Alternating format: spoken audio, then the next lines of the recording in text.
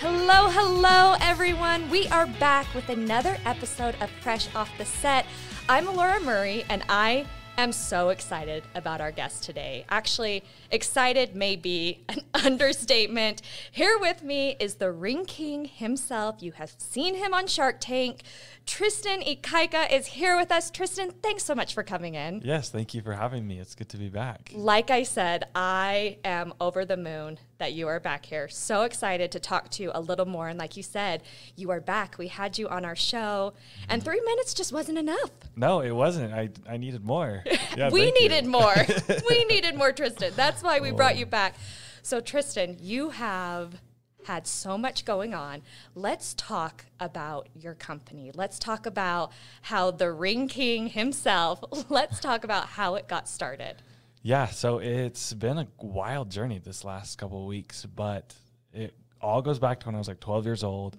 Saw a family friend with a spoon ring, thought it was so cool. So literally went into my mom's drawer and took one of hers, didn't ask, and just took it into the garage. I'm taking this, Mom. Like, well, this is cool. I'll use it. And just took it into the garage and beat it into a ring. And that was really the beginning of the rings. Wore them for years. And then the business started when I was 19. I was fresh out of high school. And someone's like, does anyone know where he gets his rings? And that's kind of when the business was born. I love that. So you were wearing them since you were 12. I'm sure they got noticed. Were people coming up to you and trying to get them, and you were like, no, these are just my thing? Yeah, like all through junior high, my friends were like, I want that. Or they would like steal them and they'd like get passed through the friend group. And I'm like, give me my ring back. And people would be like, no, it's mine this week. Like, and everyone was like, you should sell them. But launching a business, I wasn't like, that was big and intimidating and scary. I was like, no, they're just like my thing. So, yeah. I love that. People loved your rings so much, they were literally stealing them from you. Yes. That's when you know you have a good business, Tristen. Yeah, it was. That's when you know. It's actually funny, too. The people I sublease my warehouse space from now, they took my junior prom photos, and they're like Instagrammers, saw my rings. She's like, oh, my gosh, these are so cool. You should sell them. I was like, thanks, but no. And now I'm selling them out of their warehouse. So it's kind of a full circle moment there. I love that. So you started when you were 19. Was it an instant success? Yes and no. So I was like fresh out of high school trying to figure out what I was doing with my life. It was kind of that weird time where everyone kind of, there's so many options of what you could do. we all go through it. Right? And you kind of have a little bit of a crisis for a sec. And I was filming weddings. It was okay money. It was fun, but it wasn't what I wanted to do. And I actually had a hard drive crash on me, and I was broke out of money. And so I noticed the comment that was like, does anyone know where he gets his rings? So I was like, okay, I'll sell them one time, make some money, and then figure out my life again. And that first night, I sold out of 155 rings. Tristen, that is insane. And I'm telling you, like, that was $4,000. And at the time, I was like, holy crap, like, that's more money than God. Like, I was just so blown away by it. So I was like, okay, I'll do it again next week. And then next week, and then I was like, okay, I'll see how long this lasts. And 4 years later, we're still seeing how long it'll last. The Ring King started his reign. That's when it all began. I didn't even know at the time. And so you actually sell more than just rings, too. You really have a lifestyle brand. What else do you sell? Yeah, so just this last November, I launched into apparel, which has been super fun and exciting. I have multiple collections and products coming out that I'm super stoked on. And then I'm also launching into other categories that I'm really, really excited about. Highly anticipated. I get so many questions about it already. So I'm excited to, can't say yet, but I'm excited for what's coming. He's just giving us a little tease. All you guys need to know is that Tristen is very excited. And Tristen, I imagine that people look at you, they see what you've done, they see the success you have, and they want to be like you. What are some tips you have for entrepreneurs? I always feel so honored because I feel like I don't know what I'm doing, and people are like, oh my gosh, you're so successful. I'm like, thank you. Like, it doesn't feel like it most days, but I appreciate it. I would say you just have to throw yourself into it. Like, I'm lucky in the sense that I didn't think I was launching a big brand. I thought I was just doing it once, so I kind of just went for it and then evolved from there. I think you find the answers as you go through it, and it's just about finding the dead ends. Like, okay, this didn't work. Like, let's try this. Okay, this didn't work. Like, let's find this. Okay, now this worked. Now let's like figure out the next thing.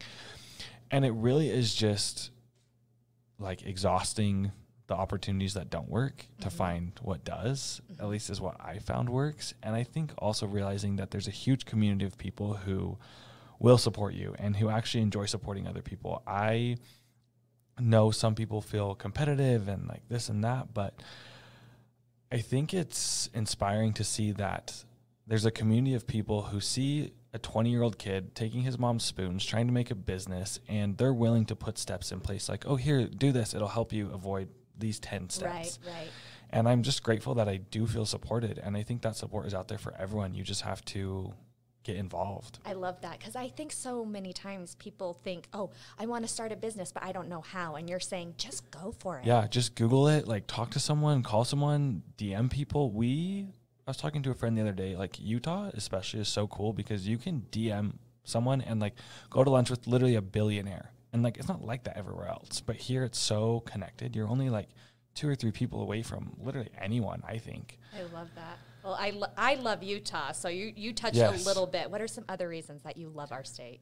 I think the community aspect, and also that people here aren't afraid to just go for things. Like everyone's like, everything comes out of Utah. Everyone is from Utah. And I'm like, yeah, because people here, it's like they nurture that. Just the creativity and people pushing boundaries is celebrated. And it's small enough that you can really gain traction, but big enough that the traction goes somewhere. I feel like people who, like in LA, for instance, everyone's trying to do something. So it's very saturated. Where here, it's still saturated, but enough that your voice is heard. I just think it's the coolest place. Your voice is heard. And like you said, there is a community here that maybe isn't everywhere else. Yeah. And speaking of community, honestly, Tristen, your brand is really a lifestyle brand. You posted a story the other day that talked about how someone wears your ring and they felt empowered. So your pieces actually make people feel something. Yeah. Is that always your goal? Yeah, for sure. I think it started with the spoon rings and the collections from foreign countries. Like I'd go to Japan and people would be like, oh my gosh, my parents met in Japan, or I went to this trip to Japan and it changed my life.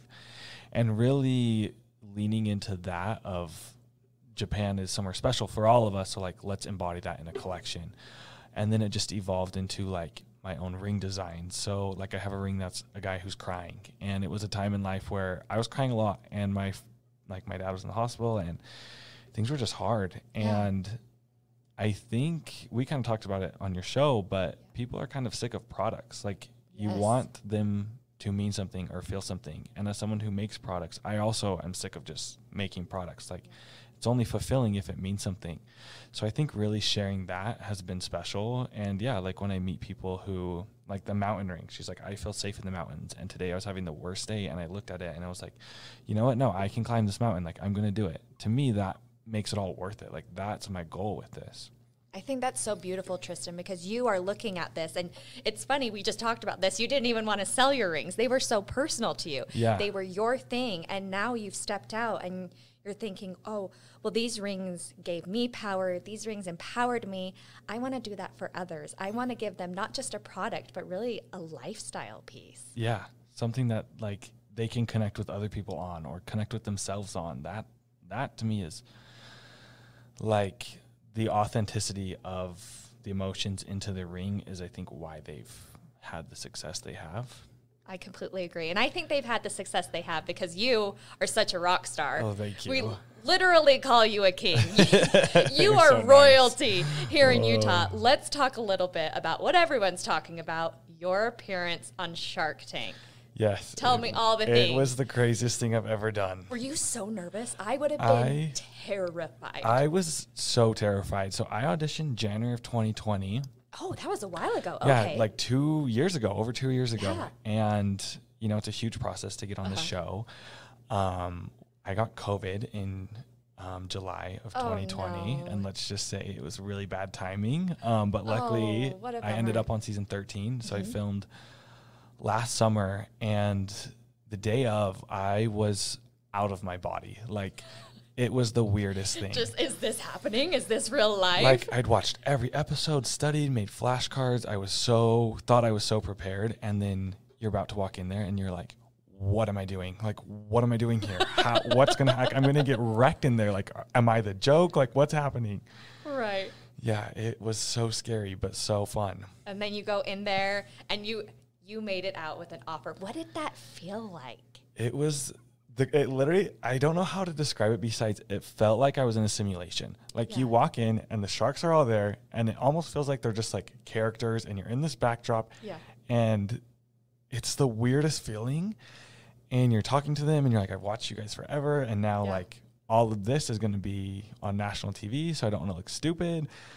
And when Kevin first shot me the offer for 50%, I was like, this is not going how I thought it was going to go. Like, this is not good. No.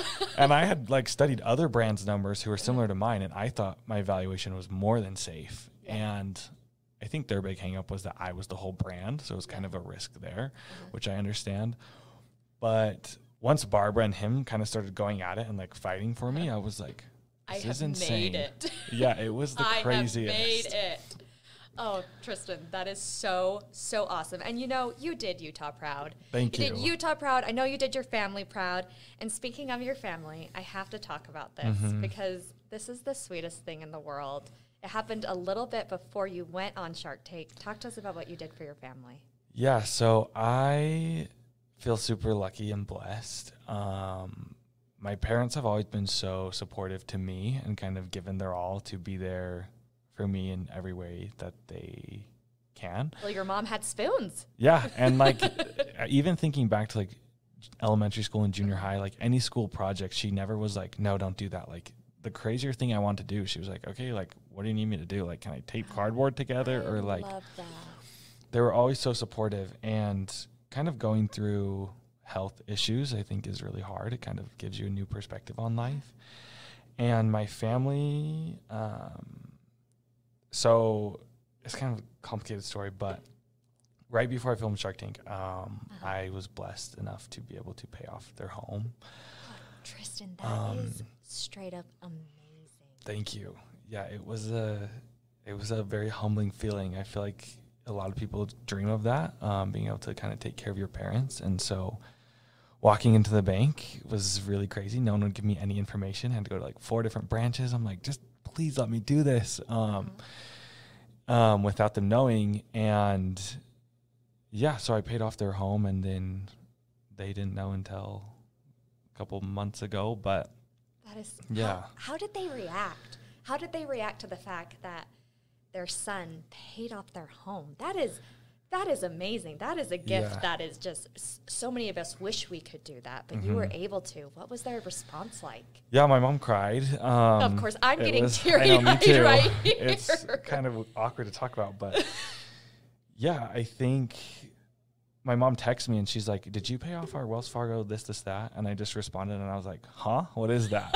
You trickster. Because I think for parents, like my dad is so kind and so he loves to take care of people. Oh, I've met him and he's so nice, right? A wonderful man, so sweet. But I think it's like, I don't want to say a pride thing, but you don't, if I would have gone to them and said, I want to pay off your house, my dad would have been very uncomfortable. Like he would have been like, no, don't do that. No. So I kind of had to go behind their backs and do it. And yeah, just kind of being able to give them freedom in that sense was very emotional for me. I was like, I never thought stealing a spoon would be able to pay off the same house I stole it from. And yeah, life is just crazy. That is so amazing. I'm over here getting emotional, paying off the house that you stole your first spoon in. Good thing your mom had those spoons. I know, good thing. Hopefully I can replace them now. I'm sure you can. You haven't replaced the spoons yet, Tristen? Literally that drawer is mismatched. All the spoons are mismatched. I'm like, we should probably buy like ones that match. I love it. So Shark Tank has happened. Yeah. How has this past little bit changed your life? It's been so insane. Like just the opportunities I've had and people I've been able to connect with has been unbelievable. Even the business, I feel like overnight I kind of have a new business and it's like a monster to take on. Some days I'm like, I have a tiger by the tail and it's like turning on me, trying to eat me, but we're like trying to tame this. Yeah, it's been like a dream come true. Oh, I love that. What are some people that you have met since this started that you are like, I can't believe this is happening? Yeah, I have a couple collaborations in the works that when one of them reached out, I was like, is this real? Like, I feel like this is fake. I can't say who it is, but... It's very shh. Yeah, I know. I wish I could. I'm like, I never know. I did have to sign a couple NDAs, but well, we'll have to have you back on, and then we'll talk about these collabs. I love that. Yeah, there's been, I don't know, just everyone I've been able to meet, like both strangers and people who are like well established and connected. It's all so fulfilling. I don't know what the word is. I think fulfilling is a great word. Yeah. So Tristen, we've talked a little bit about what is next. You have some collabs. What do you hope for your company? So in your wildest dreams, which we have seen have been coming true, what do you dream for your company? Yeah, it's so tricky because it's my name, so it's so closely tied to me. I would say so. It wasn't some days, but I just want to keep making products that fulfill me and also other people, and also do collaborations that are with like my idols and companies who I've loved my whole life. That would be an ideal spot for me where we're just working on projects and I'm getting to shoot campaigns and I love marketing, being able to do marketing things that just are really pushing boundaries and that people remember and feel a part of and get to more people. And I love that's kind of the goal. And like we talked about that a little bit earlier, making people feel a part of something. And I think that's why people connect with you, and that is why people love you and people love your brand, because you are so kind. I mean, we saw in the month of February, you're giving out Valentines to people. So sweet. Tristen, right before we wrap up, if someone's listening, we talked a little bit about tips you have for entrepreneurs. What is something you would say to someone who maybe is having a hard time believing in themselves? I would say, like, let yourself feel it. I think on the down days, it's like, no, I need to be doing stuff. Like, I need to be doing this and that. And we're really hard on ourselves. And I think, like, go easy on yourself. It's hard. Take a deep breath. Like, do something you enjoy. Go outside. Go for a walk. Understand that, like, the bad days won't last and that there are things you can do. I always make a list of, okay, these are the problems. Like, I just write it down and get it out of my head. I'm like, okay, here's what I do. If you can take yourself out of it and just look at it as a problem, like, okay, it's not me, it's just a problem, and I know how to solve problems, I'm way more able to, like, push through them and find solutions if I can remove myself. It's hard, but that's what I found works best. I love that. I think that's great advice, is not blaming yourself, but looking at the problem and tackling that problem head on. Yeah. Tristen, we have loved having you. The Ring King himself, your reign is just beginning. Thank you. I've loved being here. Love it.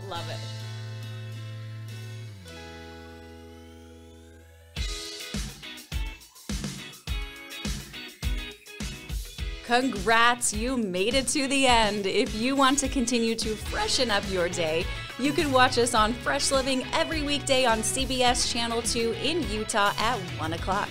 You can also watch us on our YouTube channel, KUTV Fresh Living, and follow us on social media. We will see you next week.